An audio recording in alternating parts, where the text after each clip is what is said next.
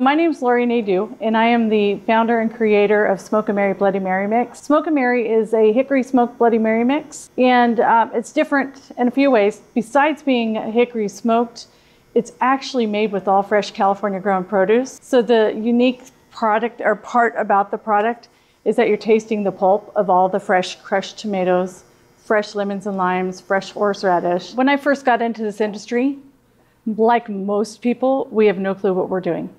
So I had reached out and in my research trying to figure out how to figure out what I don't know.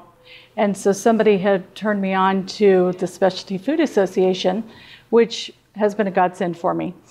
I went to my first event, it was 2 years ago in San Francisco. And I went not as an exhibitor, but just to learn and figure out what is going on in the industry. It was so large and so vast, and there's so many products and so many people and so many different areas of everything of the food industry, not just the food products. And seeing all the people there and all the products, it was just overwhelming, but the tastings were my favorite.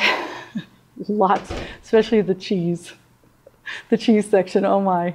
Oh.